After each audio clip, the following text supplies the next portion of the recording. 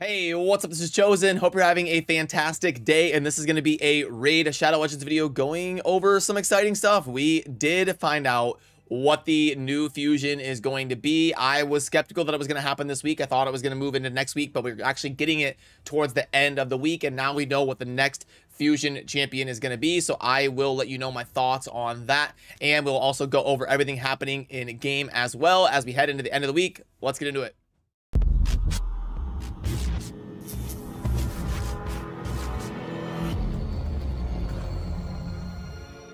Alrighty, and first of all, we've got a little bit of news here in game.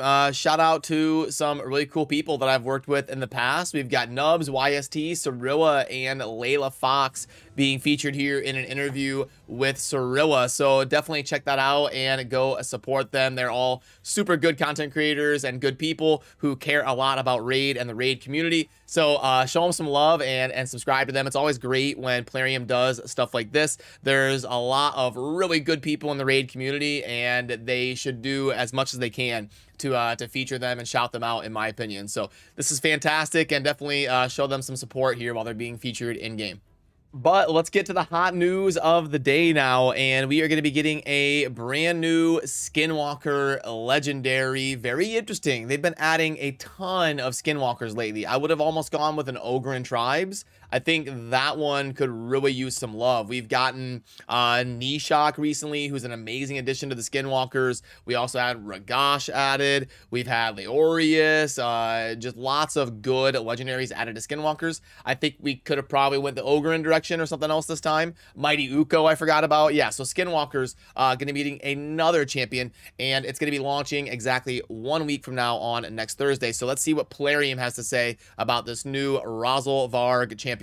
So an attack, Magic Affinity, Legendary, great for clearing some of the late game content since it's Hydra and hard mode dungeons. Take a look at his unique skill set. So the whole kit revolves around speed. His passive increases his own speed up to 100. That goes on top of his base speed, which is great since all damage scales off of attack and speed. Apart from that, Razel Varg also places increased speed on his allies to provide the speed aura in battle as well. And then the A1 boosts his own turn meter by 5%. The A2 has a chance of placing a leech debuff on enemies, while the A3 can place useful buffs on your allies. So, okay, sounds interesting. Let's pull up the kit and talk about this.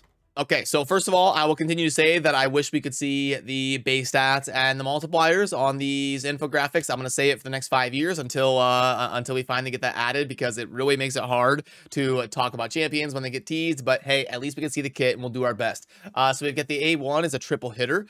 Okay, going to be good with the Fire Knight. Anytime I hear about speed and turn meter, I think of Fire Knight. So it's a good start there, and fill turn meter to help snowball some turns.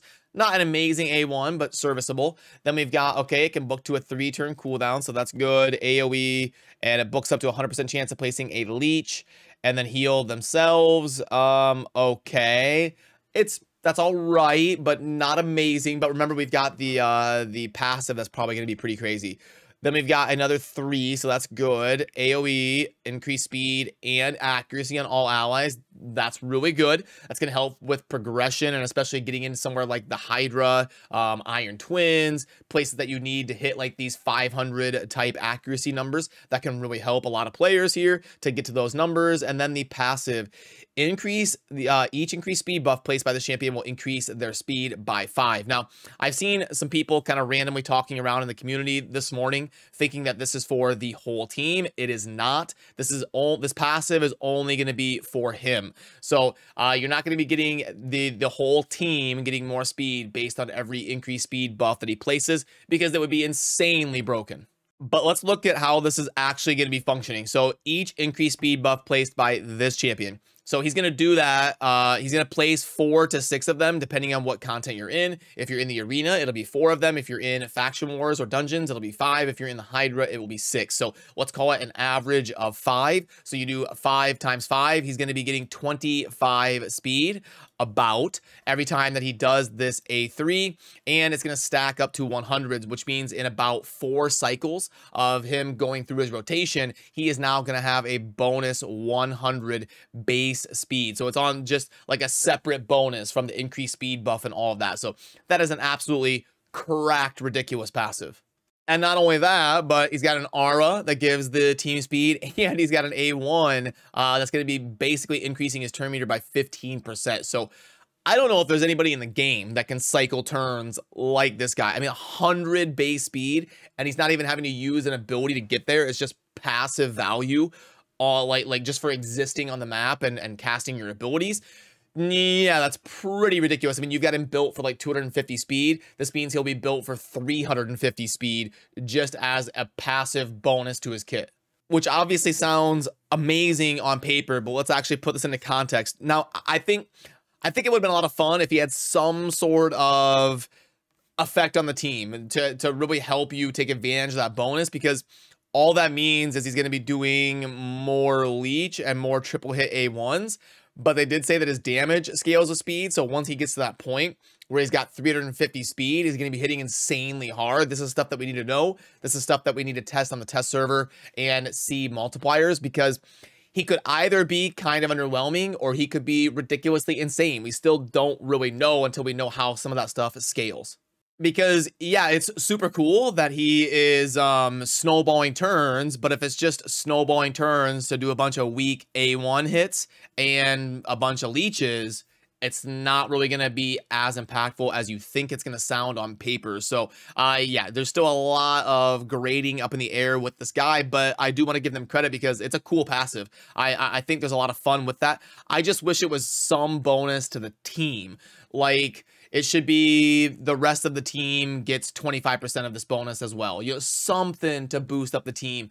Or every turn this champion takes will also boost each ally's turn meter by 5%. I mean, just anything to help the team with such a cool ability that he has to snowball turns and turn that into something that you really feel within the context of the strategy you're going with, I think would be an opportunity to make him a really fun champion, or a lot more fun than just himself snowballing turns. But on the surface, looks promising, and it looks like a champion that we're all going to want to probably try to get if it's realistic for us, because it is definitely a new and interesting and fun passive with the ability to just crank out almost more turns than anybody else in the game. And also, you can rejoice, the Wicked Witch is dead. It's like that scene in Wizard of Oz when, you know, the flowers start blooming again and the kids start coming outside to play and the sun is shining. We've got the Hydra being fixed. We're going to perform server maintenance for about 35 minutes. This has already happened by the time I'm doing this video. And the update includes a patch that will return the Hydra to its usual self and several bug fixes for the live arena. There was definitely a lot of bugs in the live arena. I would say like 20% of my matches were experiencing some sort of glitch or bug or delay or crash or something. So you've seen it in one or two of my videos where I'm kind of showcasing the live arena. But okay, great that they kind of got that addressed, and it is a dub for them to not double down on the Hydra shenanigans. And I was a little bit worried that Plarium was going to go off the rails and double down and get crazy about the Hydra change to the Head of Decay, but it looks like they're going to be reverting. Now, I haven't, full disclosure, I haven't done a Hydra key yet. I'm kind of working on this video here this morning, but it sounds like what I'm hearing is that the Hydra and your teams that you had built should be performing how you were expecting them to as of last week, before they went off the rails and completely flip-flopped the 75% and 25% on the Head of Decay and started absolutely demolishing some of your Hydra teams. Now, as far as the tournaments and events, the most notable thing here, I guess, would be the Champion Chase. This is basically a countdown until the 2x Ancient Shards event that's going to be going on this weekend. And the first 2 days of it, there's going to be a 10x for Valkyrie. Now, we are going to get a dedicated video out about Valkyrie over on the Champion Guides channel that I do with Scratch and HWZ and Cold Brew for sure, you know, to coincide with this event. And Valkyrie is an amazing champion, and it just kind of depends on your account on if it makes sense to kind of pull or not. We talked about it extensively in yesterday's video, but you know, that's a countdown to when the 2x Ancients will start. But I guess worth noting that there is a Fire Knight tournament going on right now where you can get the 200 coins for 1525 points. And not only that, but you've got a drop fever for the Savage set that is going to be going on at the same time as that Fire Knight. So it might be worth it to get a few points there in the Fire Knight and do a few runs there before that ends. And then under the events tab, really not a whole lot to talk about. There's champion training and different stuff kind of going on for random rewards. There is an Immortal Soulstone here at 20, way up at 12,400. So I guess noteworthy, but not really something to really make sure you go crazy to rush and do. So, okay, then what about the shop? So, no. Is there anything worth talking about? These Soulstone party packs are never... Yeah, I mean, for high spenders, sure, but for diligent spenders, no. And then this one's borderline. This one's okay. For like most mid-tier spenders, this is worth considering. I mean, I guess as like... Especially if you're going to be pulling a bunch of Ancients this weekend, I could see it making sense, and this would be a little bit better for an early game to mid-game, kind of at least mid-tier spender, but it's nothing crazy. And then the Savage, okay, so yeah, unfortunately, there's nothing super noteworthy in the shop. And if you didn't see, I did a dedicated breakdown of the Forge Pass recently over on the website and also here on the channel, provided a spreadsheet breaking that down. Honestly, I don't know what I'm going to do when it comes to buying this. I'm just going to keep kind of progressing and wait and see. It is definitely a really good set, but yeah, and I think it's technically worth it for someone at least in the mid-tier. But I don't know. I'm still kind of weighing my options. For whatever reason, I'm not quite as excited about this one as I was about the bolster set. Probably because I got so bodied. I spent like 450 charms and bought the premium of the bolster pass, and I just got dunked on. I got like absolutely nothing worth putting together a bolster tank. So now I'm a little bit trepidatious and not wanting to YOLO another Forge Pass after that. But anyway, we'll see. So that'll do it for me on this one. I appreciate all of you. Have a great rest of your day, and I will see you soon in the next video. Remember to subscribe on your way out if you enjoy daily Raid Shadow Legends content, and have a good rest of your day. Peace.